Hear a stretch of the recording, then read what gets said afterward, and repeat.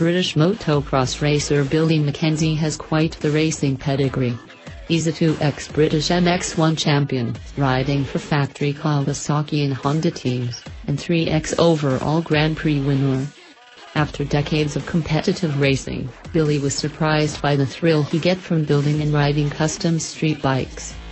He's teamed up with the Amore family to create the workshop X-Axis, based out of the UK. Billy has an obvious fondness for the Honda CX500 platform, having built the CX500 Black, was first ever street bike, and the silver CX500 Custom as well. Next up is the incredible CX500 you see here. In contrast to the other CX builds, Billy bought this bike largely complete from fabricator Ben Rose, whom he calls a shit-hot welder.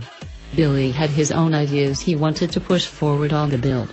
Since entering the X-Axis workshop, the bike has received a full overhaul, including rebuilt engine, modified swing arm, and more.